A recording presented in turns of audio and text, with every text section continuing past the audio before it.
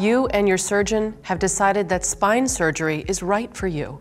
It's important that you fully understand why you need it and what the procedure entails, so we're going to take a look at the anatomy of the spine and how a procedure will help reduce your pain and improve your mobility. There are a number of reasons why someone may need spine surgery. The most common are pinched or compressed nerves that cause leg pain, worn-out discs that can lead to instability and back pain or curvature of the spine. Your spine is made up of soft tissue and bone. The vertebrae are stacked up one on top of the other and are held together by muscles and ligaments. In between each vertebrae are discs that act as shock absorbers, keeping the bones separated. Nerves run down the right and left sides of the vertebrae. The spine runs from your neck down your back to your tailbone. The top 7 vertebrae in your neck are called cervical vertebrae. The 12 in your mid-back are the thoracic vertebrae. The next 5 in your lower back are the lumbar. Below that are the 5 sacral vertebrae and the coccyx bone.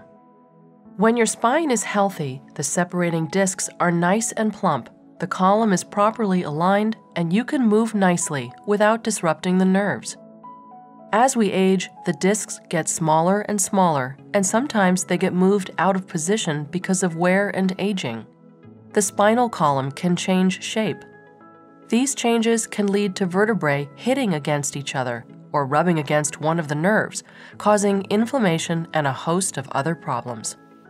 When any of these structures in your back get diseased or damaged, you may experience pain, weakness, nerve issues, or loss of function in your back. There are a few spine procedures to correct these types of problems. Most involve making corrections to keep the nerves from getting compressed and the vertebrae from rubbing against each other. This can mean creating separation between vertebrae, trimming part of the bone, removing part of a disc, or most commonly, fusing some of the vertebrae together. In a fusion surgery, the goal is to stabilize the vertebrae and relieve pressure on the nerves. This may include the use of hardware, such as screws and rods or plates and cages, along with bone graft material. Some procedures that just involve trimming excess bone or soft tissue won't require any hardware. The position of your fusion, the number of vertebrae being fused, and the amount of repositioning required will determine the type of stabilization needed. It takes about 3 months to set and up to a year for the bone to fully grow and fuse in its new position. In every case, your surgeon will choose the best option for you, customizing the procedure to work optimally for your body. Whatever your specific procedure is, be sure to ask your care team for any additional information not covered in this video. The amount of time you will spend in the hospital after spine surgery depends on when you meet your goals for discharge. You can expect to be up and moving as soon as possible. You will be evaluated by physical therapy on the first day after surgery.